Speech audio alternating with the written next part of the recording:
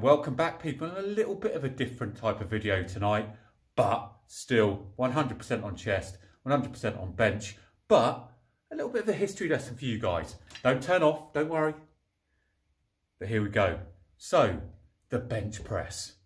Now, as we know, if we look over there, you'll see my setup over there, just quickly, and usually there's a bench there, which is literally down near my feet, and there's a reason for that.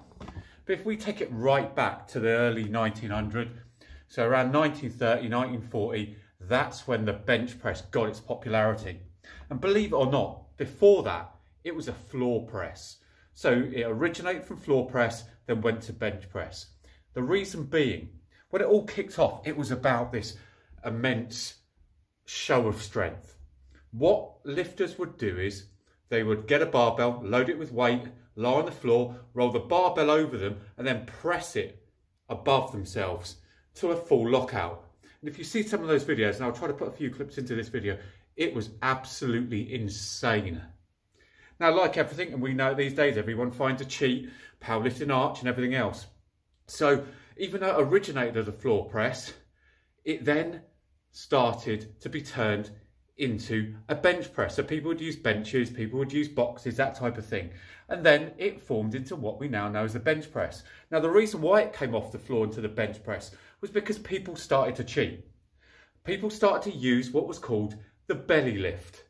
So those people with the power bellies or whatever else used to literally use their belly to get it to a position where almost half the rep was done. So they used to roll it, boom, onto the power belly and help that in the push. We all love a cheat. Crazy, isn't it? So it literally came away from floor press completely in like 1930, 1940, and by 1950, it was all about the bench press. Now, most of you will probably know Joe Wader, depending on if you're in the UK or America or anywhere else, it's pronounced in different ways, but I'm pretty sure, and I pronounce it Joe Wader. Now, he was a massive, massive person, mogul in the bodybuilding and weightlifting community around those 1950s, 1960s. And he blew up the bench press by going out to press, going out by media and calling it the best lift of all time. And as we know it now, it's moved on quite a lot. So from the floor press, believe it or not, they were pressing close to about 140 kilos. Yeah, which is insane. So they're literally got 140 kilos dead on the floor, rolling it onto their power bellies, or if they're not cheating, literally into a press position, which is insane. Absolutely insane. So I got something in my eye. So when it went onto the bench press though, as we know it now, we've got Julius Maddox, which I think his record is still on or around about 355 kilos, which he did back in 2021. I don't think he's beaten that, but he may well have. 355 kilos, absolutely incredible. And then you've got that guy, what's his name? Oh, Jesus. It's Kolb, K-O-L-B. I remember the spelling of his surname. I can't remember his first name, Jimmy or someone like that. He is a fully equipped bench press world record. And that's around 630, 635 kilos, which again is ridiculous. But that's fully equipped. But Julius Maddox, as all of you will know, who follow kind of powerlifting, kind of like weightlifting, his is 355 or probably over that now, and that's completely raw, which again is absolutely insane. So what are we going to be doing this evening, and why am I talking about where bench press originated from? Because we're going to go back old school. Before you say it, no, I wasn't around in the 1940s, and I never did this before, cheeky buggers. But what we've done this today is, now, I tried this earlier and there is no way in the world I'm rolling that over my stomach and then pressing it. We might try it again later. However, I am going to take it back to the floor press. So all I've done is I've grabbed a pair of 3 ton, because that's how much I lift, 3 ton car jacks, and just raise it slightly off the floor. Just allow me to get weight plates on either side. And then what we're going to do is we're going to press it and see how heavy we can go. Now, as you know, my kind of single rep is around 150 on the bench. As well as that, I can kind of get a decent 4 or 5 repetitions out on 130. But what are we going to do from here? Now, knowing a floor press and having done floor press many, many times with dumbbells, but never barbell, it's a whole different animal. Because of course it's coming above your chest, a hell of a lot is put into your triceps, so this is an immense tricep exercise, but there's also a lot on the anterior delts as well. So, without further ado, let's stop chatting and let's go old school, back to the 1940s, 1950s. Let's see what we can do. I'll catch you back in a sec. I'm not going to lie, I'm a little bit dubious of this. I've put 60 kg on there, as you can see. So let's get underneath the bar and let's see what happens, shall we? I'm more scared to get underneath the bar and this collapse on top of me. How they ever rolled this and lifted it 140 kilograms is absolutely, yeah, blows my mind. But we're going to do it with 60 kg and see how we get on to begin with.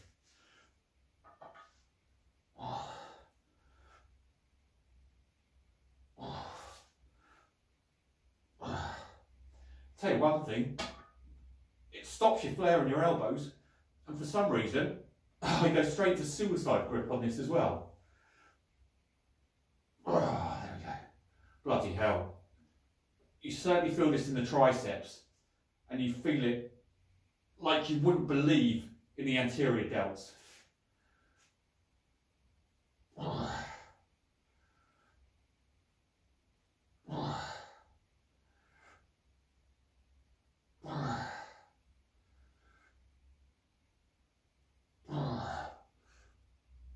Jesus, interesting. Whew. So as I said, where I really felt that, and you could probably see it, it really corrects your form. Managed to kind of where sometimes you get flare, you're able to tuck your elbows in. Just without even thinking, I went suicide grip for some reason, but then changed that around, and actually that took a little bit of the pressure off my anterior delts. But that one, compared to a bench, that's only 60 kg. That's literally, I do that, not even a working set, that's a warm-up. Jeez, you can see how that really hits the anterior delts and really hits the triceps. So let's go up. Let's make it a little bit more interesting. This might be a little bit of a silly jump, and having never done this before. But let's go from 60, put on 80, and see how that one feels. See you back in a sec. So we're back on it, and we now have 80 kg on the bar. As I said, I'm a little bit apprehensive of this, but hey, you live and learn. Let's give it a go. Now, last time, we kind of went in a bit of a strange way, so I'm going to get right underneath it here. Bloody hell. Ooh. It's all about getting the position here. How they ever did 140, I'm probably going to say that about 1 million times on this video, is absolutely beyond me. Right, here we go.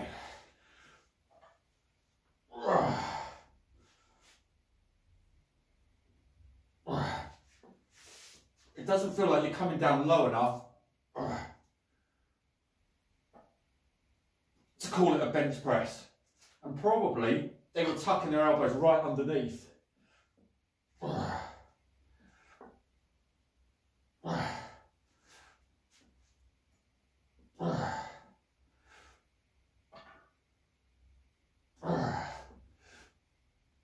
Bloody hell. Wow. Oh, to be honest with you, that was all right. So let's go up to 100 kg. Right, don't worry, it's still me. I've just put the hood up because it's now hit freezing again in the garage. That cold. Here we go. Now this is probably going to be the clincher for me, I think. 100 kg now on the bar. So you've got two 20s either side. So we're going to try a floor press, barbell, with 100 kgs. See how we get on. As I said before, I do not know how they possibly built up. And I've seen videos on it, it's mental. Literally, barbell, roll it from their head, across their body. As soon as you got close to chest, push up. 140 kilos they were doing back in the 1940s and 1950s before Tren. Absolutely insane. Right, 100 kilos. Let's give it a go, shall we?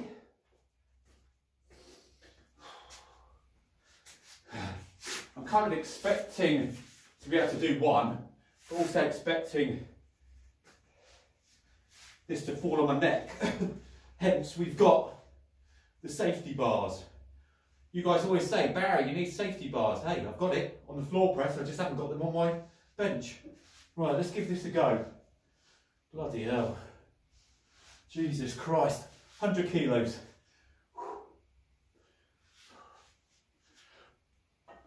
Oh my God, how the bloody hell.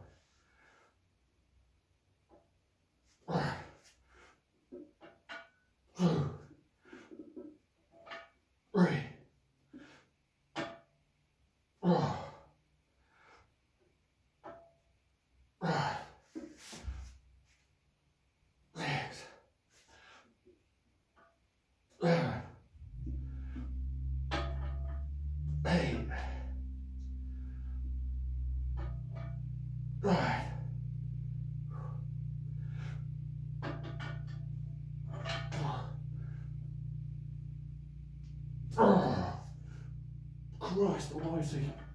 Woo! Bloody hell. Right, so I don't know about you. I counted 10 on that, which was happy days. And actually, that felt all right. Do have to move the stands around a little bit, because that one was perfect. That over there was almost hitting the side of the stand each time. That's just absolutely mental. All I can say is, don't feel too much in the chest at all, because we're only coming down halfway. And as we know, really midpoint to top, there's a lot more delts and a lot more triceps. But bloody hell, that is one immense. If you're looking to strengthen your bench from mid to top, let's be honest, from here to here, all chest. From here to here, that's where you bring in your anterior delts. Also, say for example, those supporting muscles like your serratus anterior and things like that. Yeah, the stabilizers. But yeah, that's insane. We're going to go up because I flipping enjoyed that. But yeah, that's just mad. As you can see, I don't know what it is.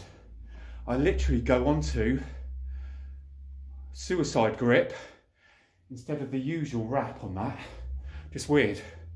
Because my hands are on the ground, sorry, my arms are on the ground, and that means the whole of my tricep is literally on the floor. You're having to go from a static lift position, which is just insane. I freaking love it. Right, let's put another 5 kilograms on each side, and we'll go up to 110, shall we? That's bonkers.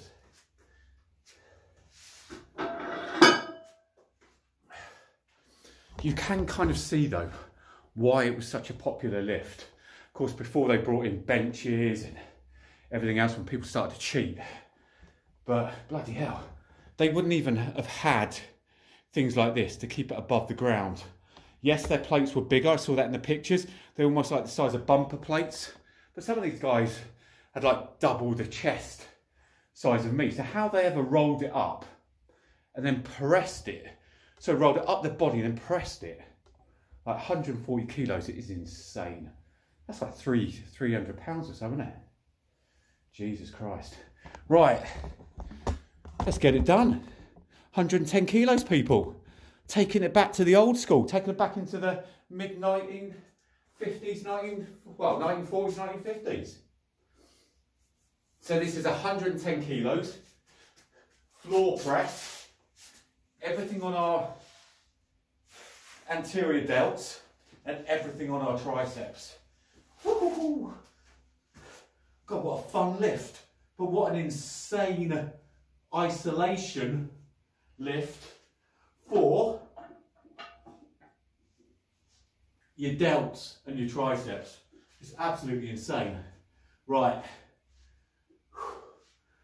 let's go. Oh my God. Oh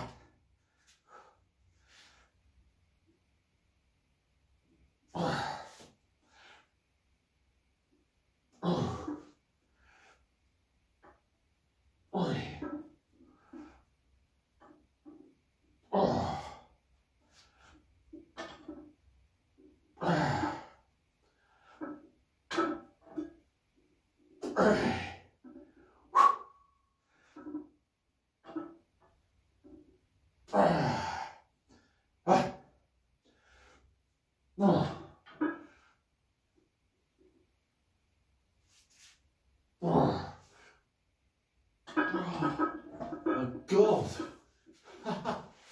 Wow.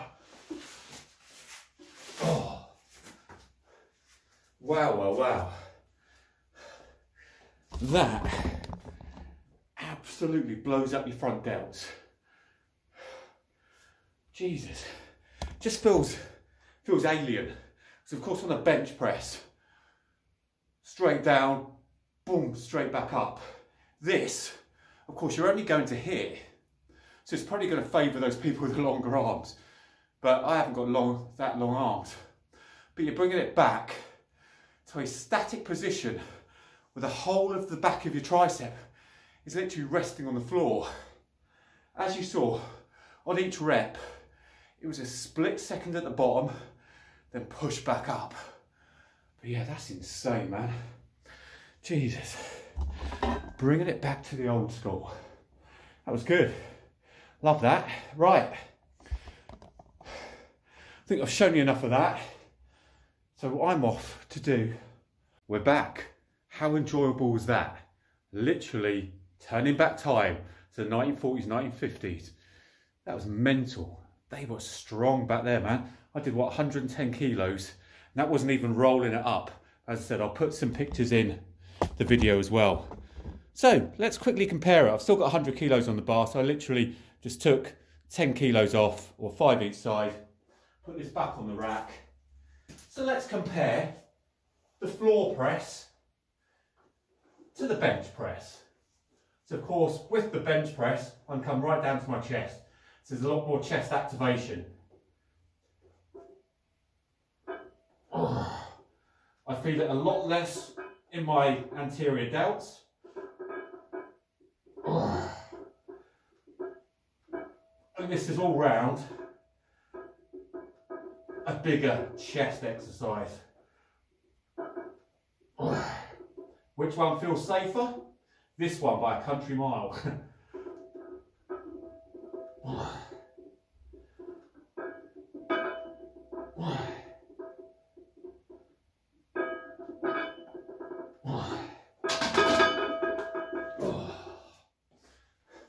So there we have it. Floor press, 1940s, bench press, 2024.